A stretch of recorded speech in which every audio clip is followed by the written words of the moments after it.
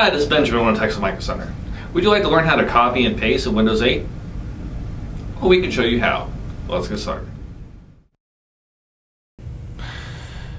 To copy a file in Windows 8, first we're going to go to the File Explorer. That's the folder icon. Open that up. Once that's open, we're going to go to where our USB flash drive is, the Toshiba. Click on that. We already have a test folder file in this folder, so we're going to go ahead and delete that.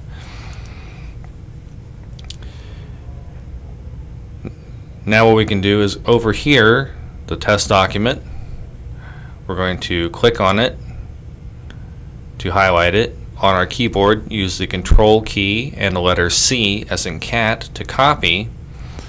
Once we've done that, over on the Windows Explorer, we can click on the Toshiba flash drive, click in the empty space, Control key letter V to paste. And as you see, it copies it over into the flash drive and leaves the original on the computer. Now we can also right click on the document, go to copy, and then right click and then paste. For more information, please visit us at www.microcentertech.com.